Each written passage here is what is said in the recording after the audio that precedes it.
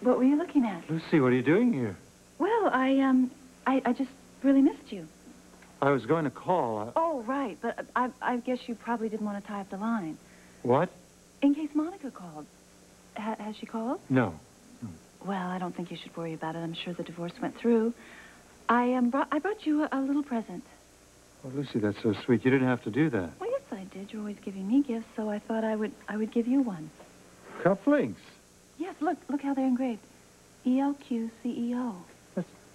They're lovely. Thank you very much. Thank you. Sweet. I'm glad you like them. You know, they kind of remind me of us. Cufflinks? Mm-hmm. They're a pair, a team. Kind of like your mother and your father. You know, I think your father attained such great heights because he had such a supportive woman behind him. That he did. And Alan, I hope you realize that you are going to reach heights you never even dreamed about with me beside you. I certainly hope so. You know, I've been thinking a lot about us, and one thing I'm concerned about. I think that you and I should socialize more. How am I going to do that? I've got a job at ELQ and the hospital. I haven't got time, Lucy. Well, it's time that you mix business with pleasure, and what better way to make contacts than have a big, huge ball? A ball? Mm-hmm. You've got that gorgeous ballroom up on the 3rd floor. Ellen and I would love to throw a ball. Come on, what do you say? Lucy, No, I'm serious. Picture the two of us, handsome young couple at the top of that grand staircase, and all the creme de la creme of Port Charles waiting for us to And Monica comes rushing in, screaming, "Lucy, get out of my house!" Sorry, Tracy, that won't happen because it won't be her house anymore. It'll be our house. Sorry, Ellen. I guess you didn't tell her. Tell me what? the house belongs to Monica. Well, you mean that Monica is asking for it in the settlement, right? No, I mean it's hers. I gave it to her years ago. Even then, he was doing stupid things in the name of passion. Remember the house you bought Susan Moore?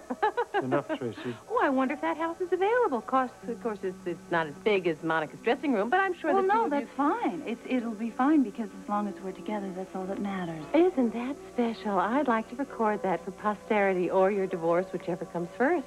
Lucy, would you like to go for a drive and then to dinner? Yes, Alan, I would love that. Thank you for asking. I'll get our coats. Okay. I am sorry about the house, Lucy, but I know you'll be dropping by a lot. Really? Mm-hmm. To bring me information on Alan and ELQ. I will not be dropping by, Tracy. I will be living here. You will be living in a haystack where you came from if I tell Alan about the pictures you set him up with. Hmm? Lucy, are you coming? I'll be right there, darling. I will be back, Tracy, and for good.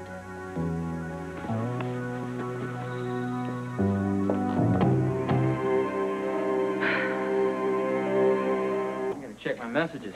Hi. You can't get away from ELQ even down here, can you? What? Business? Yeah. Is it anything serious? No, nothing I can't handle. Well, why don't we all go down for dinner and relax? I'd love to, Dawn, but I've really got a lot to catch up with there. Thanks to me. Not at all. Dawn and I are here because we care about you. Well, I am a big girl, you know. And big girls don't need their daughters? No, I always need my daughter.